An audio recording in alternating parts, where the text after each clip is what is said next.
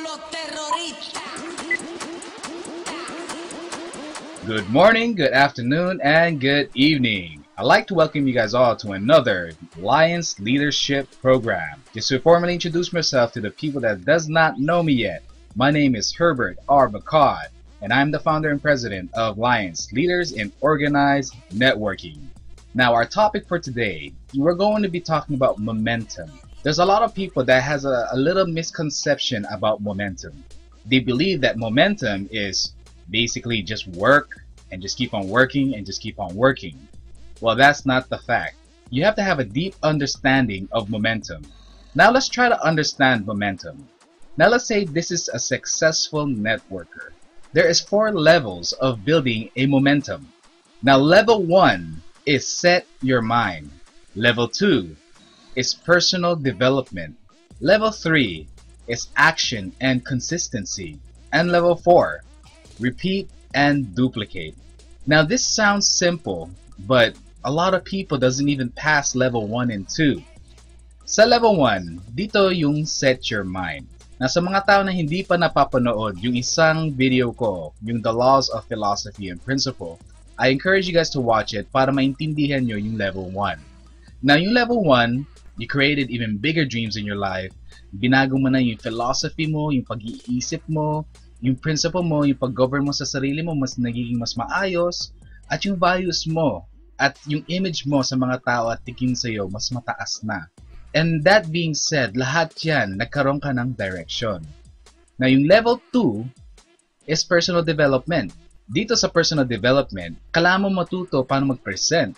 Paano yung mga products, anong mga ingredients niya, anong mga benefits niya pag ginamit ng mga customer nyo, and you have to learn how to talk to people. You also have to listen to audiobooks and read. Now, dito sa level 1 at level 2, dito na nakuha yung phrase na earn while you learn. Pero problema lang kasi sa daming networkers dyan, sa level 1 pa lang, hindi na sila matapos-tapos, hindi nila maset yung mind nila. Yung level 2 din, hindi nila mapag-aralan paano mag-present, ayaw nila magbasa ng libro, ayaw nila makinig sa mga audiobooks, ayaw nila pag-aralan yung products, ayaw nila pumunta sa product demo. Takot na takot pa sila magkausap sa mga tao. So doon pa lang, pilay na sila. Hindi sila nag-build ng momentum. If you really want success in this business, yung level 3 at level 4 is where you have to keep building that momentum. Now yung level 3 is what we call action and consistency. Dito na malalagay lahat ng pinag-aralan mo sa personal development at sa pag-set ng mind mo, dito mo na ibubuhos lahat yan sa level 3. Dito ka na magko-commit, dito ka na magkakaroon ng integrity, kung paano kausapin mga tao, yung dedication mo, yung perseverance mo, lahat yan. And from level 3 hanggang level 4, dito, repeat and duplicate. Paano yung repeat and duplicate? Simple lang po yan. Dito ka na magte-train. Lumalaki na grupo mo, nagte-training ka na, nagme-mentoring ka pa. The difference between training and mentoring is so simple. Regardless whether they get it or not, matuto sila o hindi, maging successful o bumagsak, wala kang pakialam dun. There's 2 different categories in teaching, is training and mentoring. The difference between mentoring is more personal. Basically, may accountability. You are accountable and responsible for your downlines or for your group's success. Kaya the difference, training, walang accountability, mentoring, may accountability. And the last is go back to basic. Anong go back to basic? Go back to level 1. Once pumunta ka na sa level 4, i-repeat mo lang lahat ng ginawa mo. Set mo ulit yung mind mo. Magkaroon kang bigger values, bigger dreams, principles, direction, and philosophy. You go to level 2, level 3, level 4, then you duplicate all the stuff you learned again down to your group kasi mas marami na alam mo, and then you repeat the whole process over and over and over again. Ganyan po ang networking. Ganyan po mag-build ng momentum. Hindi lang puro hataw. Magkakaroon ka ng mga grupo, ang daming pinasok, pero hindi mo susustain, hindi mo ma-retain ang network mo. Eto, tingnan mo yung picture nito. Ito yung picture nito sa City Center, Las Vegas. Now, can you agree with me? This construction site is basically, before yan. Ito, yung pagkagawa ng City Center doon sa Las Vegas, after to, before and after. Now, most of you guys could agree with me na ganyan. Hindi talaga before and after yan. The real truth of the matter is, yung before is the picture that you see in the back, yung maganda, at yung after pa lang yung construction site. Bakit? Kasi before, they even got to build the building, inimagine na nila lahat yan, naka-layout na po, lahat ng plans yan. Yung blueprints po niyan, mga electrical wires, mga semento, mga measurements of per floor. I could go on and on, pero lahat yan, bago muna tinatag ang foundation ng city center, lahat yan gawa na at tapos na. Natanong ko sa inyo, hindi bara-bara ang negosyo. Kailangan, bago ko muna kayo magnegosyo, kaya nga may level 1 at level 2, is para maayos nyo ang plano nyo, matatag nyo ang foundation nyo, para one of these days, you will construct and build your own network. Now, personal development is very important in this business. Kasi kung wala kang personal development, you won't have power. Because everyone know that knowledge is power. Now, leaders are not born. Leaders are made. Now, let me give you a little story. Sa mga ibang tao dyan, I will prove to you that you are a leader and you are a champion. I'm gonna give you a little story. Isang gabi, umuulan.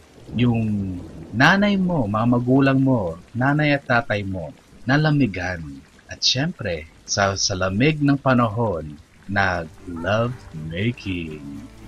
Sa loob ng love making na yan, biglang nagkaroon ng the biggest marathon history in the whole entire world. This is where history is made. Imagine mo, sa lahat ng 1 out of 5 million competitors mo, paglabas mo sa testicles ng dad mo, and there's only one egg, and there's only one sperm cell that could actually get into the egg. How I imagine this is basically, there was like an epic battle just to get to the egg. And imagine mo, ikaw ang champion nun. Ikaw lang ang nakapasok sa egg. And that's how you are made.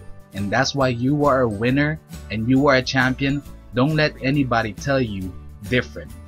The 5 fundamentals of learning. Average people don't use the 5 fundamentals. Now, the genius people uses the 5 fundamentals. Sino ba mga tao na gumagamit ng 5 fundamentals of learning? Let me give you a little glimpse kung sino mga tao gumagamit ng 5 fundamentals of learning. Wow, yes, this is our idol, Pacquiao. And sino pa yung next idol natin? Si Mayweather. Yeah, although hindi maganda ugali niyan, he still uses the 5 fundamentals of learning. And ang dami-dami pa sa buong mundo ng mga successful people at yung mga well-respected people all over the world. It's never too late to learn something new. Anyone can be a genius in anything as long as they use the 5 fundamentals of learning. Want to learn the secret of being a genius? What is the 5 fundamentals of learning? Ito na, sasabihin ko na sa inyo. The 5 fundamentals of learning is, the first one, interest and passion. Dito, pwede na tayo mag-debate dito eh. Maraming nagsasabi sa akin, yes, as long as you're interested and as long as you have that passion, that's all you need para maging successful in learning or maging successful in the stuff you want to learn. Pero tanong ko sa inyo, bakit marami dyan? May interest naman sila sa paglangoy, sa pag-ride ng bike. Hanggang basic lang alam nila. Hindi na sila natuto higher than that kasi may kulang. Sabi mga tao kasi, yung kulang kasi niya is, which is the second part, is confidence and courage. Yan sigurado na magiging successful ang tao. Pero may kulang pa yan eh. Kasi ang daming tao pa rin, kahit malakas na loob at may courage, nagiging intermediate lang ang knowledge at skill nila dun eh. Tapos sinasabi mga tao, hindi, gusto ko bawin, hindi lang interest, passion, at confidence or courage. May practice and action. Ayun. You have to be careful with practicing what you learn. Kasi maraming magsasabi sa akin, practice makes perfect. Sa mga tao nag-agree dyan, mali po kayo. Kasi practice don't make perfect, practice makes permanent. So if you practice the wrong stuff, then you will master doing the wrong things. Kaya be careful what you practice, be careful what you read. Marami naman dyan, maraming action. Araw-araw nagpa-practice. Gabi-gabi. Pero, sa totoo lang, they don't explore things. that will make them better. Now, there's interest, passion, confidence, courage, practice, and action. And the fourth one is lifestyle and habit. Kaya mga tao hindi naging successful sa ginagawa nila kasi wala sa lifestyle nila at sa habit nila. And the fifth and last one is the sense of urgency. Kailangan nyo po ng sense of urgency, meaning live like there's no tomorrow, dream like you live forever. Here's one thing na kailangan nyo maintindihan. What is the 5 guaranteed things in life? Number 1 is death. Number 2 is tax. Number 3 is sickness. Number 4 is unexpected events. And number 5 is God's love. No matter how you look at it, guaranteed po yan. We're all gonna die. We just don't know when. We all get taxed. Lahat ng tao nagkakasakit. Ano ba yung mga unexpected events na yan? Yun yung mga, na-accident si ganito o natasalisod ka, natapilok ka, hindi ka makapasok. So, ibig sabihin nun, hindi ka sasweldo sa araw na yun. We all have God's love. Now, you see, these 5 guaranteed things in life, alam natin, nandyan yan in the future. Pero hindi natin alam kung kailan. But all we know na every day that passes by, we're getting closer and closer and closer to these 5 guaranteed things in life. Now, let me ask you something. Are you prepared for death? Are you prepared for your taxes? Are you prepared when, in the case of when you get sick or your family gets sick? Mga unexpected events at unexpected expenses mo. Prepared ka na ba lahat doon? Pag hindi ka prepared dyan, sabihin ko sa inyo, you are in trouble. Now, here's the thing. Here's your future. What are you doing now? Take action. That's why you have to get that sense of urgency. Personal development does not stop in 1 book or 3 books or in 1 seminar or 2 seminar. Ang dami mo pong libro kailangan basahin. Personal development is a continuing study in making yourself a better person and getting yourself all the right skills and knowledge. Now you know the formula of successful learning. Pwede ka na maging genius. Just follow the 5 fundamentals of learning, and I can guarantee you, if you really follow it by heart, you could become a genius in whatever you are doing. Now, let me tell you a story about Michael Jordan. Ang dami nagsasabi sa kanya na genius siya. He was a born good basketball player. For all the people that doesn't even know his history and his story, alam mo ba si Michael Jordan? Yung high school siya nag-basketball. So sobrang hindi siya magaling mag-basketball. Natanggal siya sa basketball team. Marami siguro magugulat ngayon. Ano? Natanggal si Michael Jordan sa basketball team niya sa high school? Yes ma'am and yes sir. Pero from that point on, si Michael Jordan talagang pinuso niya yan. Ginawa niyang personal yan. Instead of nag-give up siya, nagmukmuk siya, araw-araw nagpa-practice yan.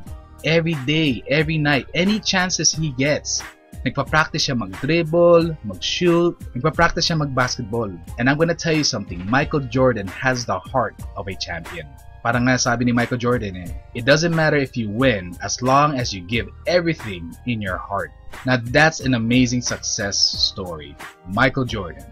In a nutshell, just before we end this training, to understand your momentum in network marketing, there's 4 levels you have to know.